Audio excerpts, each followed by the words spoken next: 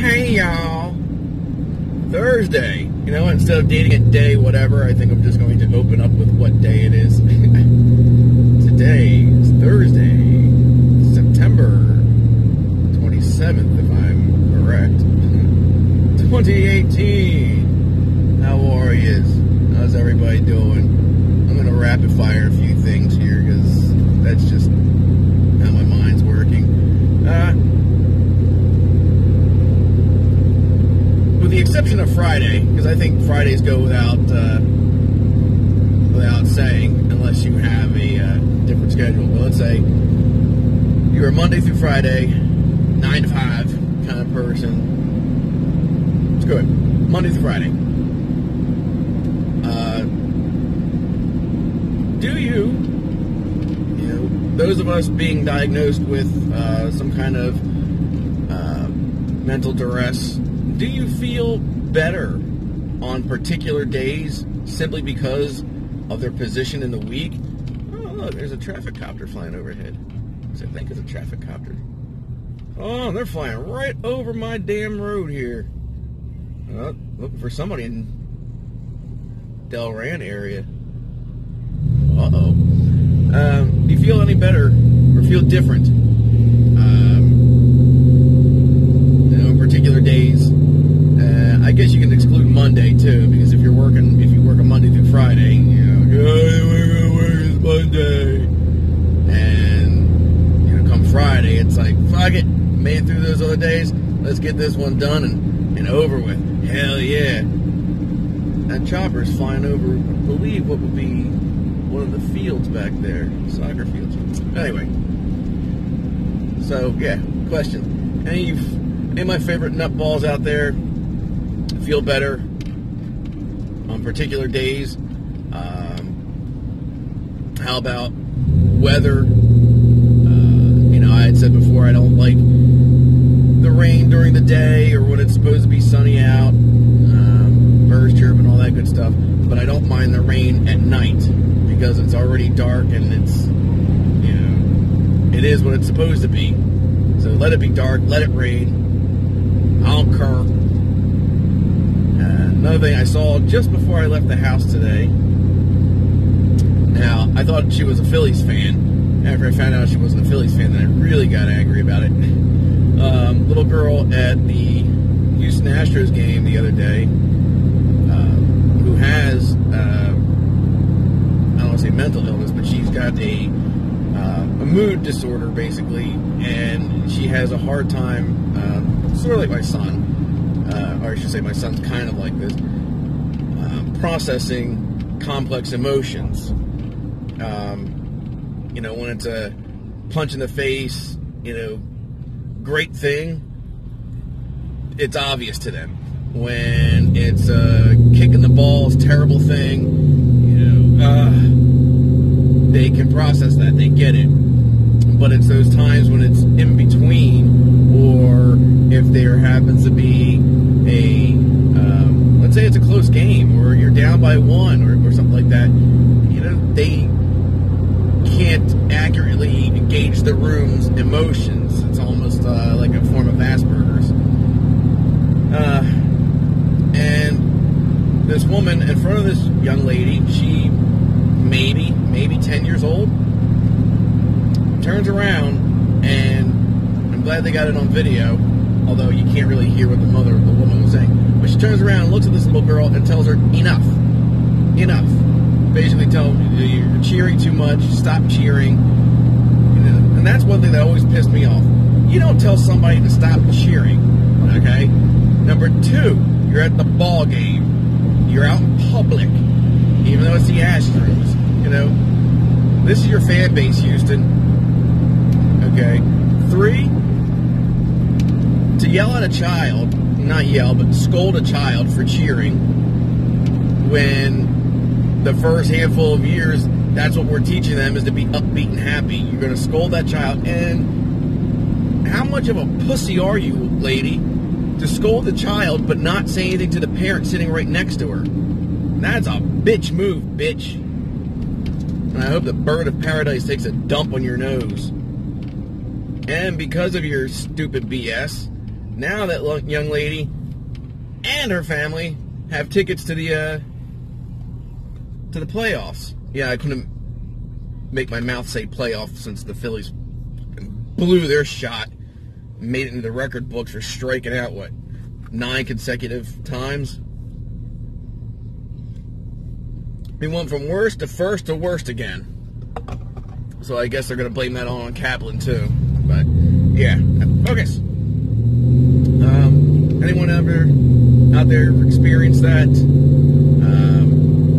Whether your child has special needs or not, the fact that somebody else is trying to incorrectly and unwittingly discipline or reprimand my child, no. I think at that point we all turn into mama bears. And any kind of stranger, any person older than my kids that I see is talking to them, if I'm in the area, I walk right on over there. Like, you're not going to talk to my child without me being around there. I don't know what you're saying. I don't know what you're trying to do. They don't know you. So, piss off. And this woman must have had a real big cactus in her butt to turn around. And, I have my issues. Lord knows. Sometimes, and I'm sure you parents out there can relate, I got to get the hell away from my own kids. It's just how it is. But I don't treat them like that, and I have never, will never, treat somebody else's child like that. Nor would I even turn around and look at their parent and say, can you tell her to stop cheering so much? Do you realize how stupid you sound? Do you realize how stupid you look now? And it's a shame, I guess, for whatever reason. I don't know. It's the clip that they showed on the news. The woman who scolded the young lady, you saw her for a brief moment, and then it was almost as if when the woman made eye contact with the mother kind of focused the camera on her daughter. You could hear the mother asking, what did that lady say? And the little girl says, I don't know. But the whole time, from the very moment the woman turned around and said enough, you could see this little girl's face change from excitement and happiness to, being like a scolded dog. Her smile left her face. The joy had left the room. How dare you steal a child's joy? How dare you replace a child's smile with a frown? I'm trying not to swear, but what the f*** is wrong with people who do that?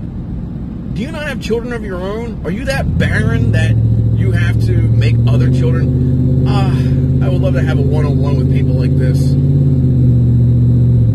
Maybe I should rent myself out, rent my services. They're called bitchforyou.com. You pick a person that's in the wrong and has been, videotaped doing it, whatever.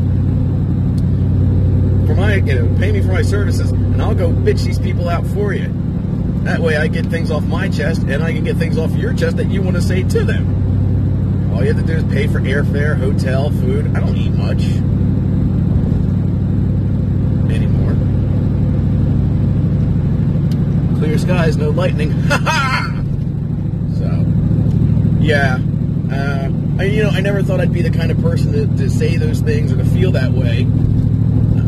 Excuse me if I'm being too loud. I watched some playback last night and I realized that my truck is really loud and it's kind of crappy trying to listen to these videos, so that's why I'm leaning forward and shouting.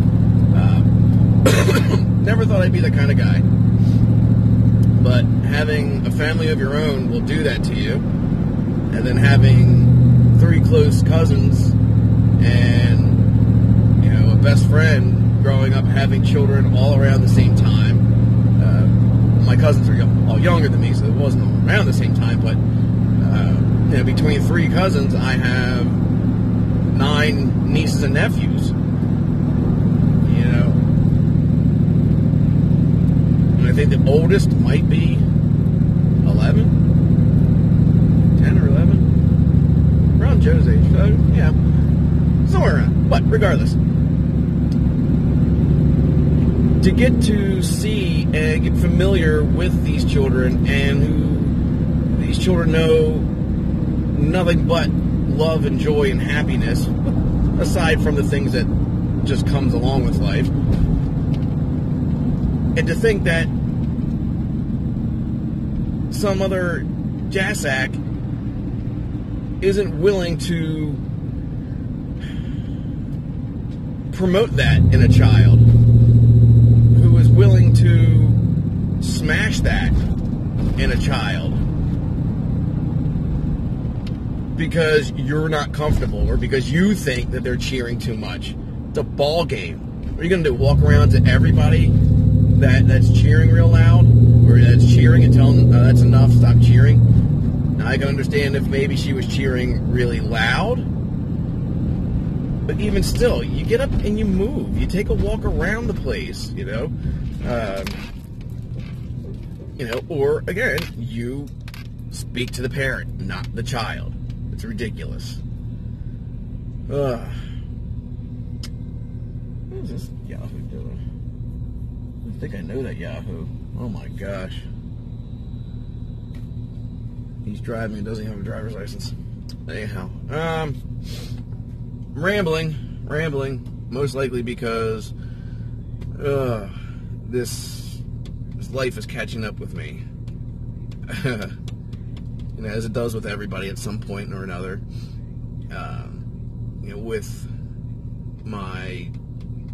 our oldest daughter leaving for college, it was such a whirlwind. She turned 18, she graduated, and she started college, all within exactly 2 months. Hit 18 on the 23rd, started college on the 23rd. It's affected me a lot more than what I expected it would, in ways that I didn't expect it to do so. And it hurts, you know, it stinks. There's a lot more. We're just now seeing. We always knew that we relied a lot on her for things, and now, you know, it wasn't even like it tapered off. It was just plop. Here's even more for primarily my wife to do because of my schedule. I don't get home until the end of the night, basically, and everything's already done. You know, she's a superwoman. This woman gets everybody up for work at school. She drops her youngest off for school. She goes to work herself out of school. Excuse me. Gets done work, picks one kid up, gets the other one. Might have to drop them off at practice. Goes and gets her workout done. Comes around, gets them for practice. Feeds them homework as much as she can do. Gets them back out the door for another practice or game, whatever is going on that night. You know, made my lunch, her lunch, the kids' lunches, non-stop. And there's two gyms that she goes to. I haven't been able to go in a while, but yeah, it's, you know, long story short, like, I'm afraid if I were to take a mental or emotional assessment or eval, you know, right now, I feel as if I'm at the beginning of, you know, unraveling. But focus. Man, this thing is terrible. Why do I keep snapping my fingers? But as I said in previous videos, knowing the warning signs, I know that I'm not. It's just, I guess because I know what to look for and I won't allow it to happen. But just having that same feeling, whereas before, those feelings come along and I did or knew nothing to stop it or how to stop it. Now I do, but as I said before, you know, I'm bent, I'm not broken, but with 2 kids and, you know, special needs, one away in college, my job, 2 ailing vehicles, you know, wife, all that stuff. There's no time for me to hammer out my, hammer out my kinks. It just isn't.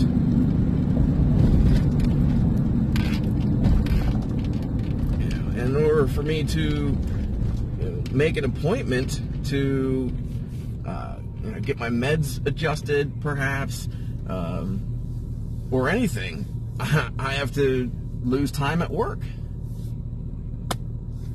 And I can't afford to do that. Man, don't get me wrong, I'm not bitching and whining like, oh, woe is me, woe is me. We all got it hard out there. Well, not all of us, but, times is tough. But we're tougher, so we're gonna get through this. Bear down, bite your lip, and give it hell. We're gonna make it through. So, just a couple of quick thoughts. Let me know what you think. If you have any experiences with anything that I've touched on, or something that you might want to bring up, or anything you'd like to hear discussed, or even questions. Let me know, whether it's in the comments on YouTube, or comment on the link on Facebook, or as I said before, if you want to keep it private, you can just send it right to my inbox. No harm, no foul, no problem there. And I'll do my best to answer or explore those topics. I wanted to give a quick description of what dystonia is, because I've run into some doctors who look at it, and when I tell them what I've been diagnosed with, and some of them look at it, they hear me say it, and they're like, dystonia. You can tell that the look on her face is set. The look on her face says, isn't that like a place in Eastern Europe?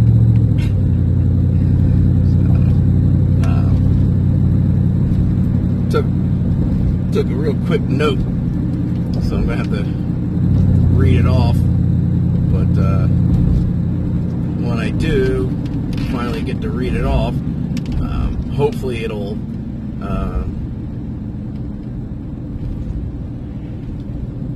give folks a little more of an idea of what this condition does, and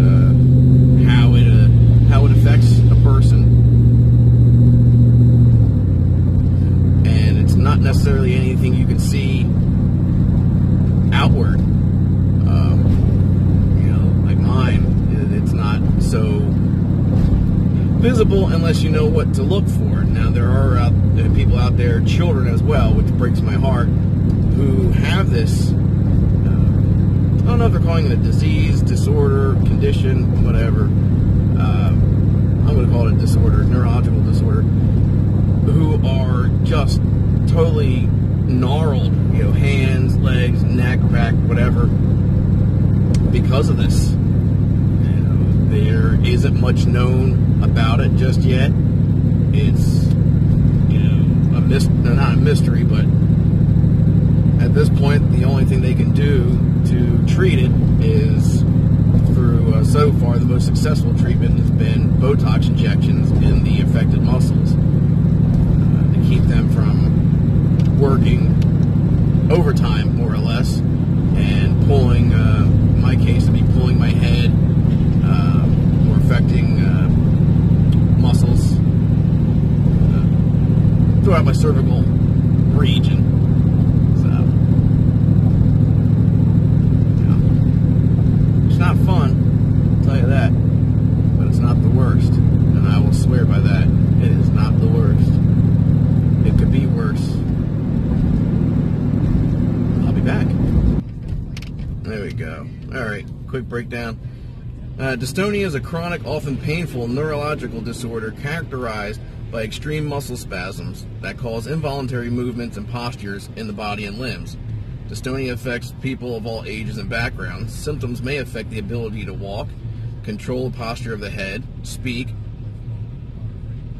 and or write. There's a couple things I Dystonia Medical Research Foundation, www.dystonia-foundation.org. Check it out. All right, talk to you later. Good morning, or good whenever it is you might be checking this out. And yes, I fuss with my hair and the back of my hair quite often. Why? I don't know. The thing, my wife says I'm becoming more of a normal feeling human. I'm like, oh, okay, maybe my feelings are becoming more normal, but why am I still doing these crazy, gestures and shit? Some of it I understand is attributed to dystonia, which I thought was weird. That's why my neurologist is the badass neurologist that he is, and he's heading up a study trying to dive deeper into this still fairly under-researched field of dystonia, and it sucks because my son sees a neurologist right on the other side, not even the other, I guess kind of sort of the other side of the city, Center City, Philly. His neurologist is at shop, and there's still a lot of doctors in a lot of places are still trying to figure out, still trying to understand this whole epilepsy thing, especially if there was no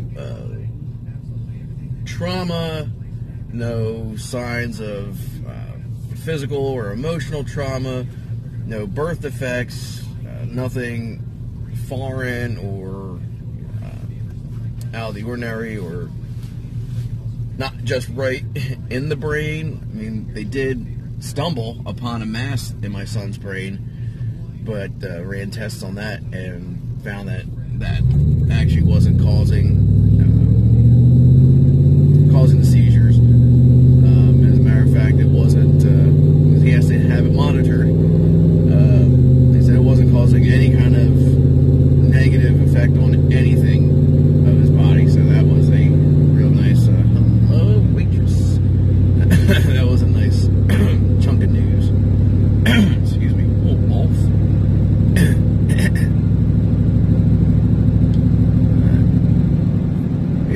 Yeah, I took a little break, didn't upload yesterday.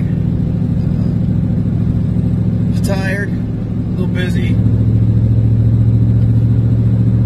and I had the chance, and I'm sorry, but I had the chance to record at home with nobody around either, and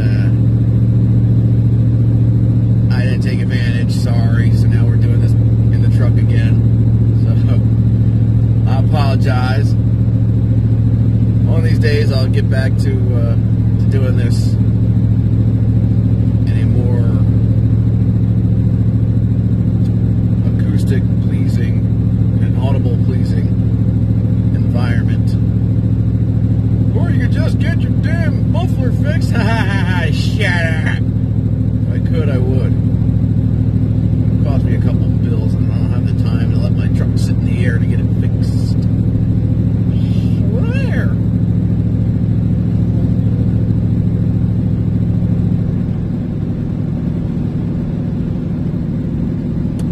Question. I mean, I don't really have a topic to go off of.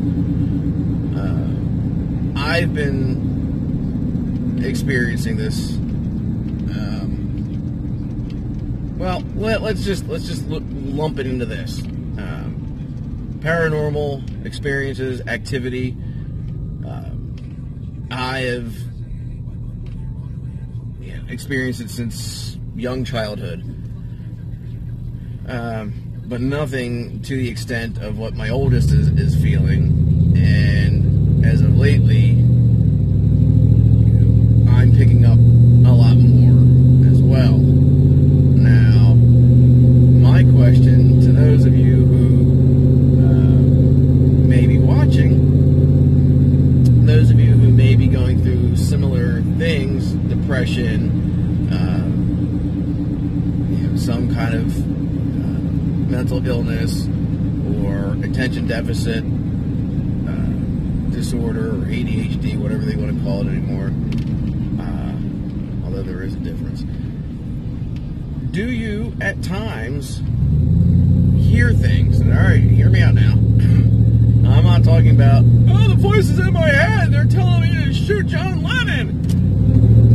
I don't mean hearing voices like that, but, excuse me, I guess they would be classified as, disembodied voices, disembodied sounds. There's times when we're sitting in the bedroom and I'm talking to my wife and I said, shh, hang on. And I'll ask her, I'm like, did you hear that? Do you hear like people talking? And a lot of times it's usually children. I can't always hear everything that's being said, but I know that there's people speaking, almost as if it was my neighbors. Now I know it wasn't my neighbors because if I'm quiet enough, I can hear them. I can hear them fart. Okay, and it's been like that for years, even before we had neighbors. Excuse me. So I'm wondering, is there a link? Is there, some kind of possible, maybe connection between, the paranormal normal state and those with a mental illness or something that affects the brain? All three of my children have this clairvoyancy, and all three of my kids have seen a lot of the same things. Now, my oldest, I think it's safe to say there's a level of depression there, but as long as she keeps moving and keeps herself busy and keeps herself focused, as with a lot of us, she triumphs over it. And like anybody, there's times when she, it catches up to her and it beats her down, and she, takes a day and, recoups and gets right back up on the horse and starts knocking it out the park again. Her activity's been increasing, as a matter of fact. She said even in school, the other day she was laying on her bed and felt a hand. She says, I could feel the fingers and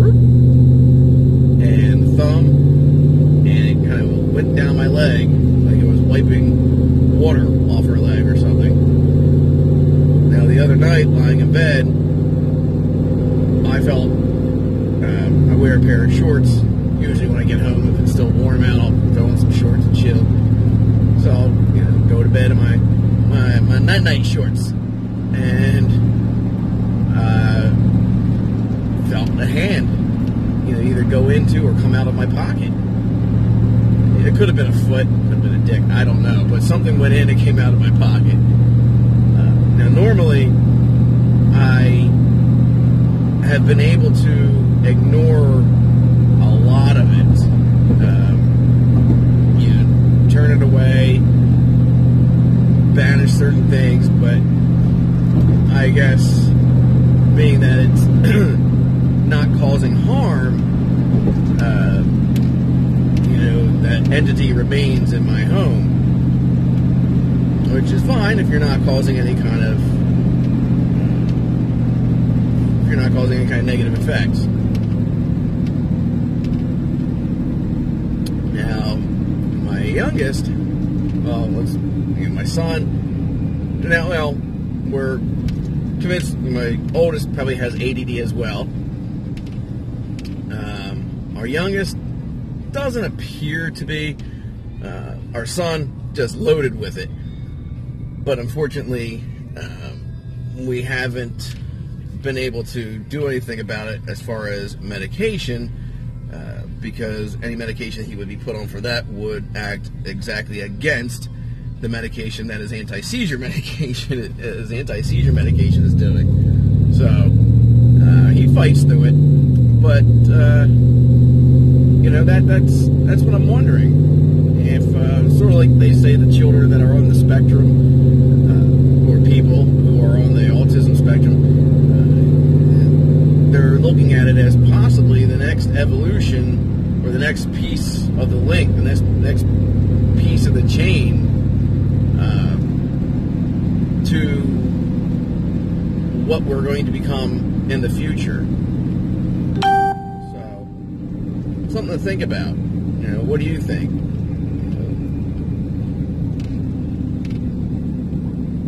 Leave a little message in the comments, whether it's on Facebook or on the TubeU, or you know, you want to shoot me a direct message, do so that way. Keep it private. Anything that's sent to me in instant message form will always be kept confidential unless otherwise discussed and agreed upon, because your business is your business, ain't anybody else's business. Well, this rain came back, and the pain came back, but I'm going to triumph over this stuff. I'm going to rise up, and like soldiers on the battlefield, fight the evils of work. Oh, duck's playing in the puddle. I got my preacher man on. I'm going to log off, jump off, get off, and get my butt into work, hopefully in time today. It was a close one yesterday.